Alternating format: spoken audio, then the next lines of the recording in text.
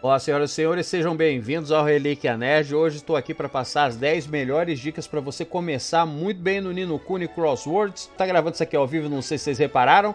Link vai estar da minha live na tela, na descrição. Fica aqui o convite pra galera. Live de quinta a domingo começa 8 da noite, termina a hora que Deus quiser. E a galera do YouTube, se inscreva, vamos dar uma moral ao canal. Estamos crescendo, graças a Deus. E a vocês que estão aqui apoiando o meu trabalho. Então, vamos embora pro vídeo.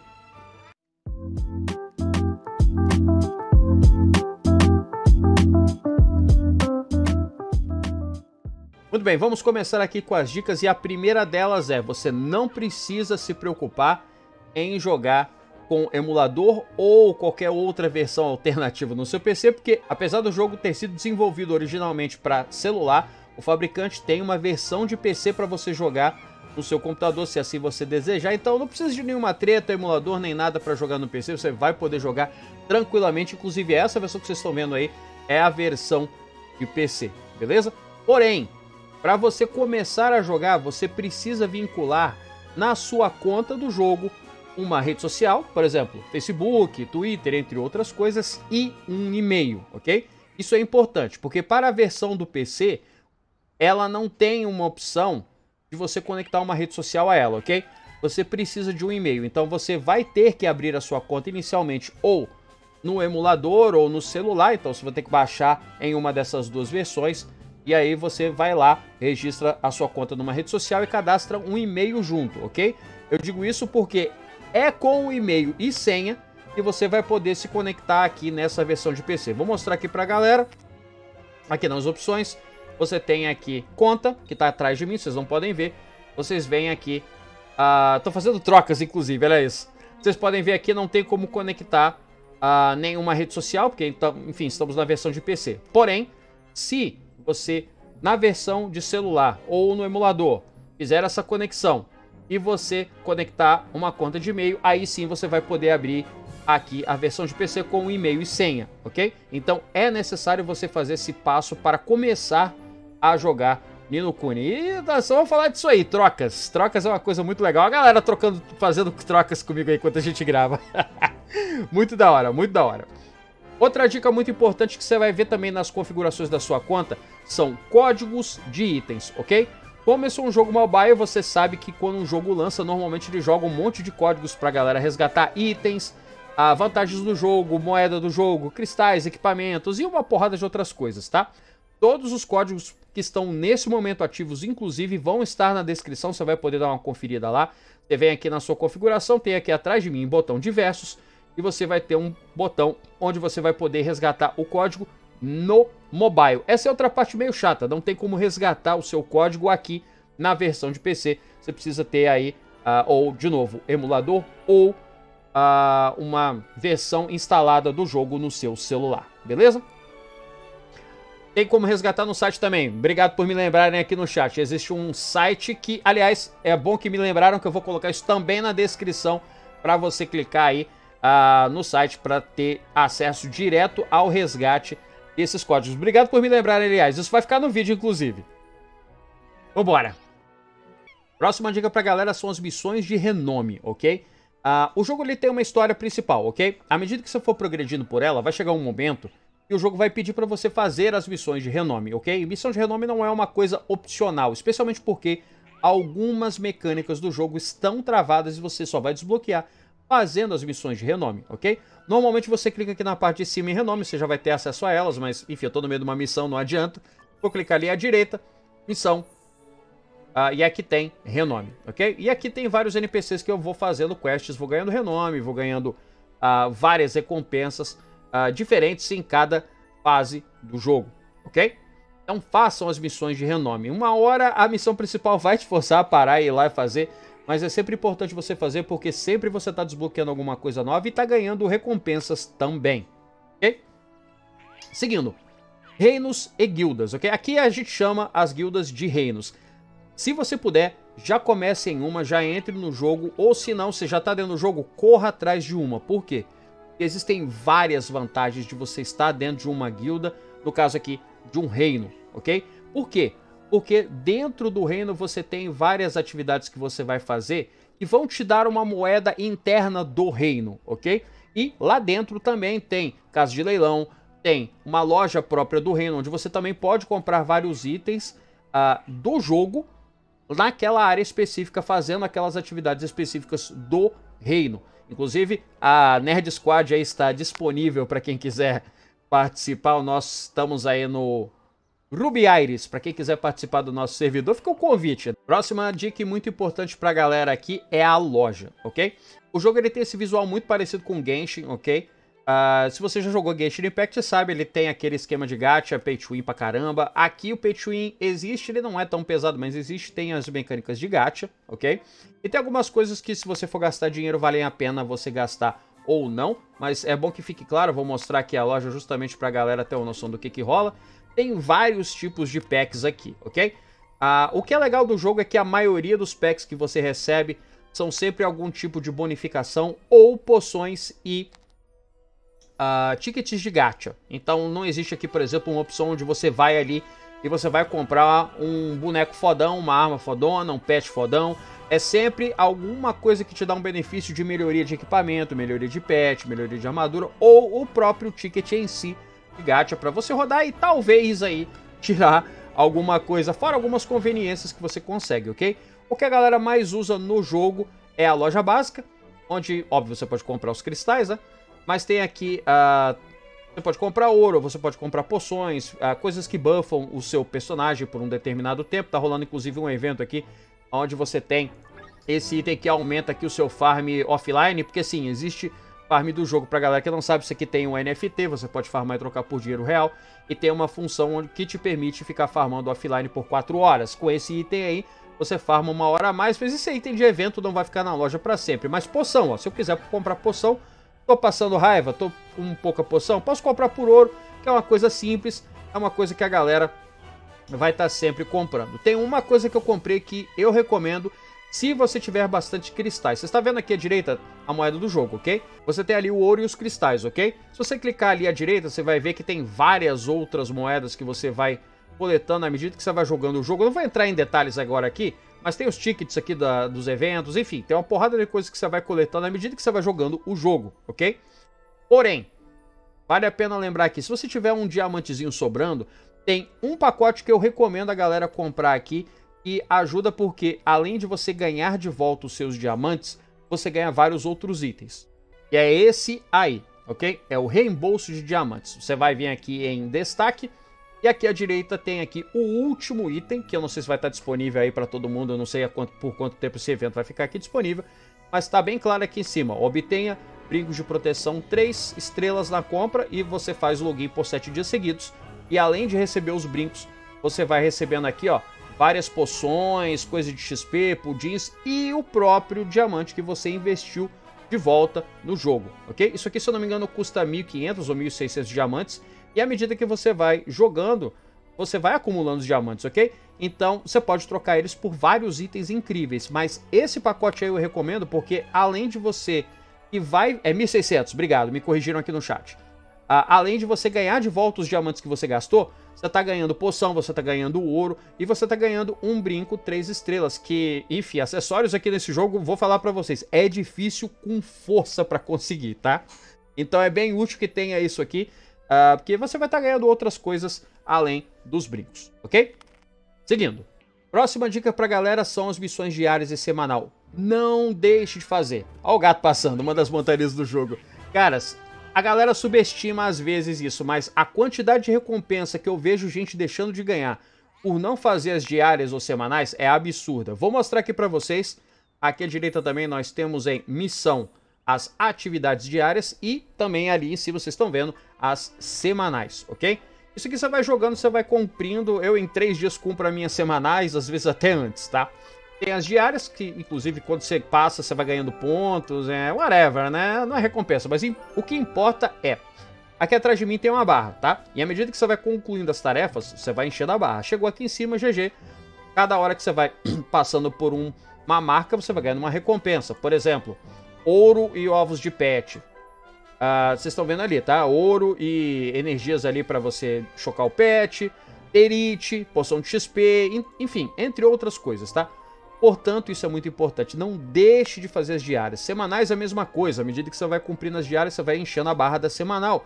e vai ganhando recompensas, vai ganhando ticket de gacha, vai ganhando ali poções, moedas para você trocar por mais equipamentos, mais ticket de gacha e por aí vai.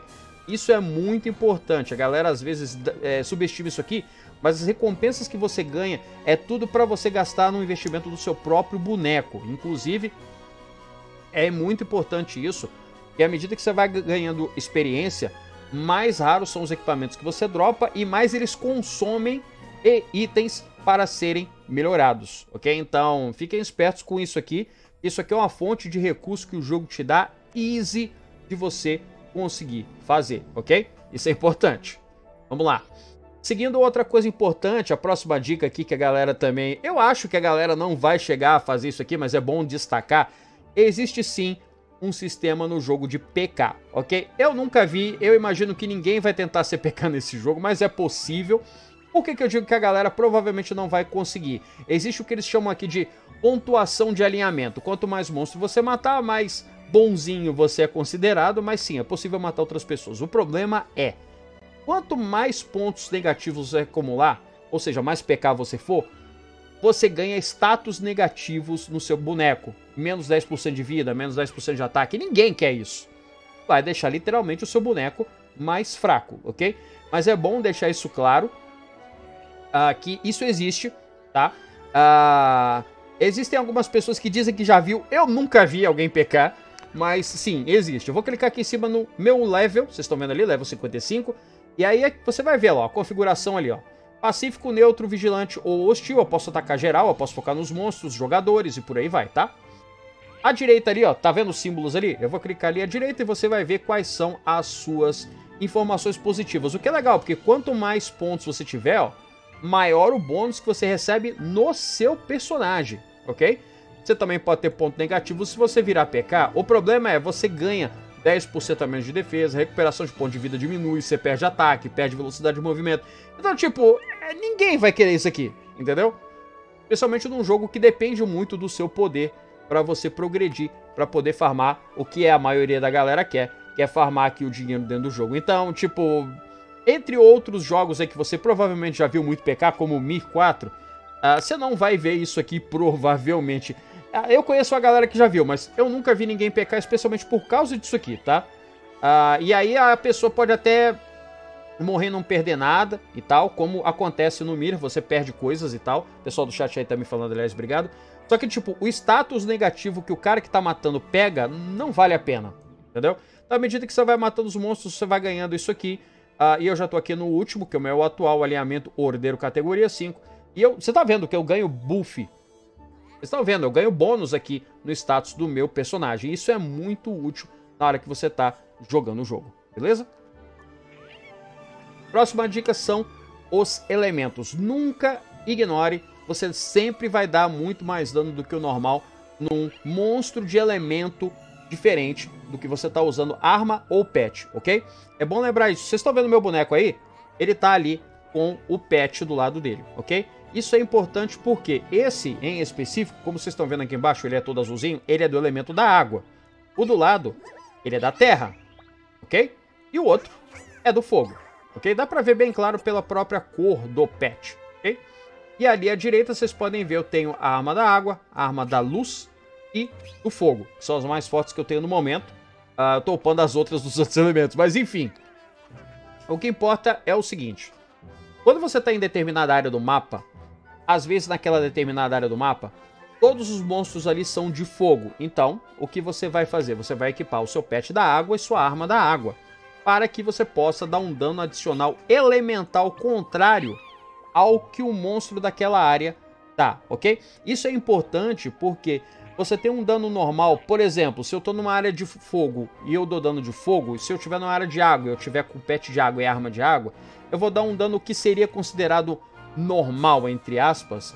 Porém, se eu equipar o elemento contrário, eu sempre vou dar um dano a mais, uma porcentagem a mais, além do crítico, que é muito mais alto do que eu estaria dando, por exemplo, se eu tivesse com a arma do mesmo elemento. Então, aproveite as fraquezas, sempre, ok? É muito fácil de você ver isso, clicando no próprio monstro, na parte de cima ali da tela vai aparecer o nome do monstro e o elemento dele. Então, é muito easy isso. todas as armas da mesma forma. Vou abrir aqui meu inventário, vocês vão ver. Aqui em cima vocês podem ver armas elementais. Está destacado bem grande aqui, é uma arma de água, ok? A próxima aqui é uma arma de luz, que é essa amarelinha. Enfim, à direita dá pra ver que tem vários elementos, todos bem visualmente destacados, ok? É bem simples disso aí, você, enfim, identificar, beleza? Agora vamos passar aqui para a parte mais importante pra caramba desse vídeo, que são as últimas dicas. E fica aqui as dicas e os avisos pra galera. Não deem o mole que eu dei, que eu vejo muita gente dando, de upar equipamento de 3 estrelas. Eu digo isso por quê? Porque em determinado momento do jogo, você vai ter que melhorar os seus equipamentos, ok? Então você vai melhorar os equipamentos de duas formas. Eu vou abrir de novo aqui meu inventário e você vai ver que a minha lança de água, por exemplo, tem level 30 e tem uma melhoria aqui à direita, mais 4, ok? Você gasta recurso para fazer as duas melhorias, ok? Isso é importante ficar bem claro. Só que o recurso da direita para fazer essa melhoria aqui, mais 4, é incrivelmente raro de você conseguir no jogo.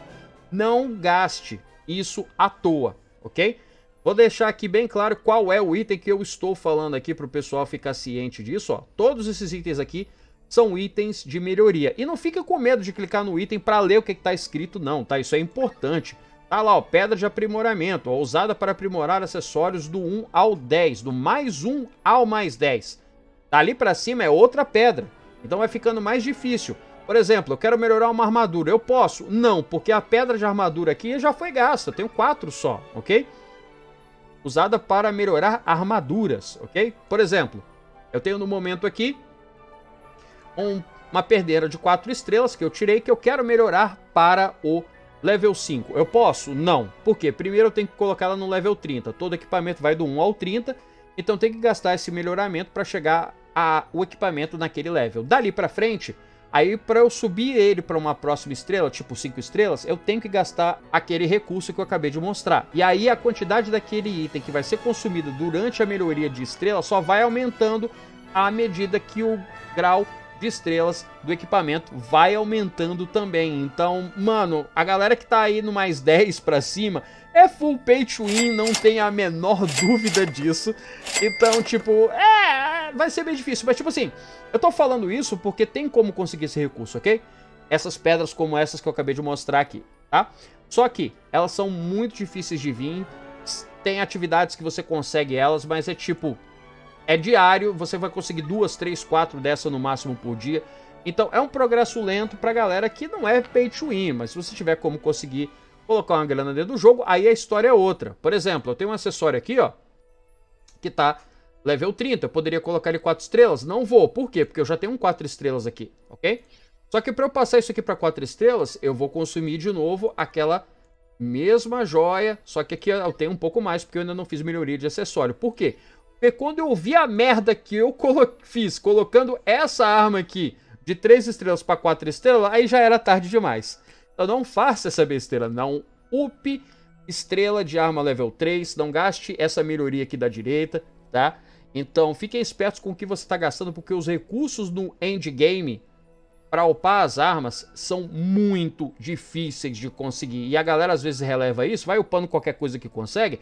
Aí chega no ponto onde eu tô, que eu nem tô no endgame ainda, que esse jogo vai até level 100, eu tô no 55 ainda.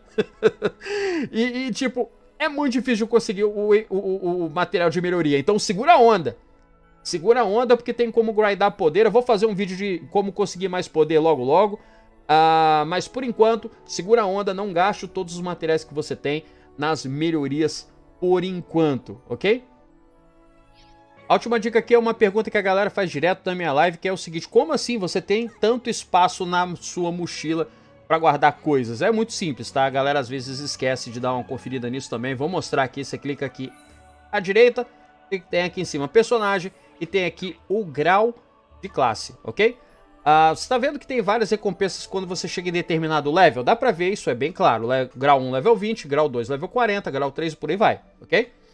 Quando você está no grau 1, tá aqui atrás de mim, inclusive eu vou puxar pra direita, ó. Você tá vendo aqui embaixo? Bem aqui, o último item. Quando você chega no level 20, o inventário ele aumenta em 25 slots a mais aí, ó. Quando você chega no level 20. É o que eu falo direto pra galera. O pessoal às vezes não lê o negócio e se enrola um pouco. Por que isso aqui é importante? Porque a partir do momento que você fez o seu boneco principal, digamos que você curtiu muito bruxo, você curtiu engenheiro, você curtiu guerreiro, não importa, ok? E aí, você escolheu ele é o seu principal, você pode fazer 5 bonecos no jogo, ok? São 5 classes diferentes. Você pode fazer todas elas. Aliás, os principais que a galera acha mais fácil de começar é engenheiro e bruxa, fica aqui a dica, tá? Mas eu, por exemplo, escolhi bruxa. E eu tenho todos os 5 personagens no level 25. E por que 25 eu digo já pra vocês? Eu digo 25 porque no 20 você vai desbloquear espaço da mochila e no 25 você vai liberar também mais espaço para farm de terite, que tá aqui na parte de cima, vocês estão vendo. Eu posso farmar no momento aqui a quantidade máxima de 2100 de terite, a energia de terite que vai me permitir isso aqui, ok? Isso aqui aumenta quando eu chego no level 25 também, tá? Então se eu clicar aqui de novo, ó, em comunidade, informações aqui do meu clã, vou clicar em mim mesmo para vocês terem uma ideia de como é que tá aqui as minhas informações. Vocês vão ver, mostra aqui meu equipamento atrás, meus pets, e ali à direita vocês estão vendo todos os meus personagens no level 25, além da bruxa, né, que é o que eu estou usando no momento. Então, cada um desses aqui já vai me dar 25 espaços de mochila a mais, ou seja, mais 100 slots dos 4, fora que no level 25 cada um eu tenho ali um espacinho extra de energia terite, que vai me conceder aí uma maior chance de ganhar terite, beleza? Então fica aí uma dica dentro da outra, isso aqui é muito importante, a galera às vezes esquece, então no level 20 você vai liberar já as bags, e mais 5 levels aqui, você já consegue aqui a quantidade máxima que você pode ter de energia terite, que vai te ajudar a farmar o terite mais facilmente. Uma dica extra final aqui pra galera, que vocês viram no começo do vídeo, eu tava explicando e o pessoal começou a trocar coisa comigo loucamente, isso é importante dizer. Existe sim uma forma de você trocar itens entre você e os outros players. É uma quantidade limitada, mas é importante dizer isso. Por quê? Porque a galera às vezes não sabe. Ali no mapa à direita, não sei se vocês estão vendo, logo embaixo do mapa tem aqui o canal 2, Channel 2, CH2, ok? É meio que combinado entre a galera que a maioria das trocas são feitas, tá, no canal 1. Então isso serve para qualquer área do mapa ou na cidade, não importa, você pode trocar o canal à vontade, ok? A galera às vezes marca de se encontrar em determinado canal, vamos dizer assim, no servidor, ok? Se eu for inclusive aqui ao lado esquerdo, ó, vocês vão ver que, como é combinado das trocas serem todas no canal 1, vocês vão ver que não vai ter tanta gente trocando. Tem aqui as lojinhas dos players, ó.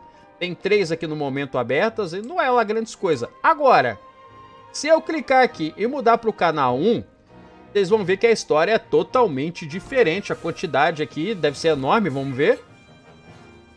A quantidade aqui já mudou drasticamente. Olha isso, tudo isso aqui é gente querendo trocar algum item por alguma outra coisa e por aí vai. E segue a rua ali. E ainda tem muito mais barraquinha ali pela frente. Então, assim, se você não tá achando aí a galera trocando as coisas pela cidade, aqui você deve estar provavelmente no canal errado. Então fica aí a dica. Fique esperto, não importa o servidor que você tiver, vá sempre no canal 1 para você trocar o que você tem pelo que você precisa, beleza? Então é isso, galera. Espero que essas dicas tenham ajudado vocês aí de alguma forma. Se eu deixei alguma coisa de fora, comente aí que a gente faz um vídeo mais à frente com relação a dicas mais avançadas ou alguma coisa que eu esqueci ou deixei de fora. E mais importante, estamos gravando isso aqui ao vivo na minha Twitch, link vai estar na tela, na descrição. Fica o convite para você aí, compareça. Galera do YouTube, não deixe de se inscrever. Se inscreva, estamos crescendo graças a Deus e a vocês que estão aqui ajudando no meu trabalho. Lives são sempre aí de quinta a domingo, começa 8 da noite, termina a hora que Deus quiser, então compareçam. E é isso, galera. Obrigado por terem visto até aqui e a gente se vê na próxima. Até mais!